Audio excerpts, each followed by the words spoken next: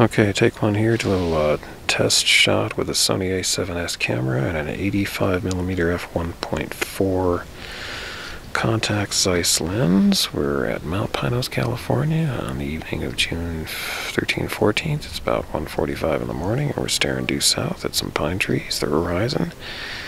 And we got a, what would this be, 85mm? It's about a 2x view roughly, because I'm running an APS-C crop of the sky. Stars in the constellation Sagittarius, lots of stars, and the Milky Way. Even you can see color in the Milky Way. Kind of a pinkish, reddish color. Nearly dead center there in the field, we got a X-shaped star cluster. I think that's M7 or M6. Can never keep those two straight. And to the upper right of it a ways is another star cluster. That's either M6 or M7.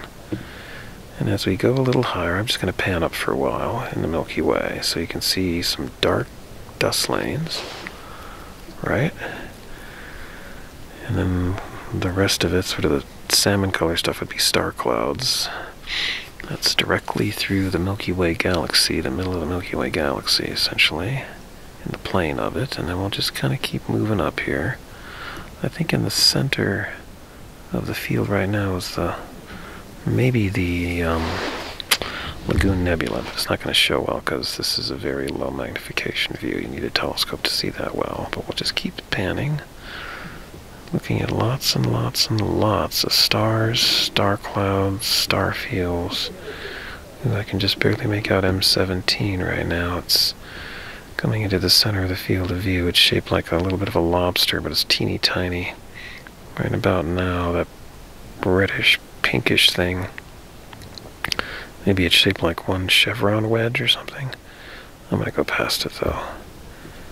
So we'll just keep moving up a little further. More dust clouds there on the left, a little bit higher up. And this is what the Sony A7S camera can do in a very dark location. It's really dark right now, Mount Pinos. In fact, this view is far brighter than what the human eye can see. Though it's a little noisy, you can see some sparkling electronic noise from the image sensor. But let's see, I think we'll call it quits right about here. I'll go down, so we got a little bit of the Milky Way in there. So that's a shot of the Milky Way at roughly 2x with a 1.4 f1.4 lens in front of an A7S, Sony A7S camera. Oh, I forgot to mention the settings. 1/30th of a second shutter. ISO is 256,000. Okay, that's it.